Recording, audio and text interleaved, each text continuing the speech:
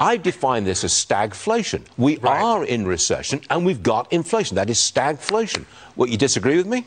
Well, here's what you have to think about, Stuart, right? It's all about wages and inflation. And you're right? Right now, we are in that stagflation area because inflation's high. We saw that earnings or wages did not go up as high as inflation did. But you just saw that 10-year Treasury. It's down under 2.7%. Yep. Commodity prices are coming down. Inflation's coming down. But meanwhile, wages are going to stay high. In fact, we have such a huge wage gap right now, Stuart, that baby boomers that were retired actually are coming back into the workforce because we literally have so many jobs to fill. That's not going away anytime soon. That's it. So you're not buying the doom and gloom? Oh, I'm not. You're not buying it at all? I'm not buying it at all. Yeah, that's why I did the drum roll. So what does that mean for the stock market? Are you buying stocks actively? Oh, 100%. I was on your show about 2 weeks ago. You know, I think we probably are at the bottom at this point, right? The bottom is in. Market's up close to 10% since last month, since I was on your show. Right. I digress. But what we have to look at here is everything we've been talking about has been negative now for months. Yep.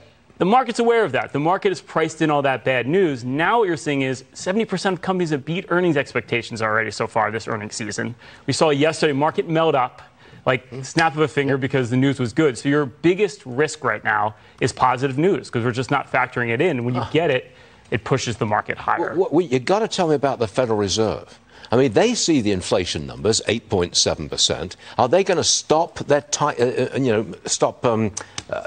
take their foot off the brake? They're going to do that? Are they going to pivot? Pivoting pal, that's what he does, right? He tells you one thing and does another.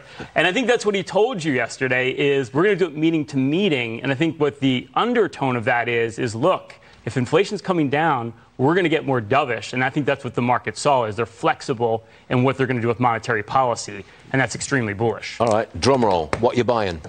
I love right now. Financials look great. The energy sector is going to be good for a long time. We know energy, peak demand's not for another decade away. Any value type play here is going to look very, very good. Anything with dividends that are increasing this year, companies that have pricing power like Ford had great earnings. Coca-Cola looks great.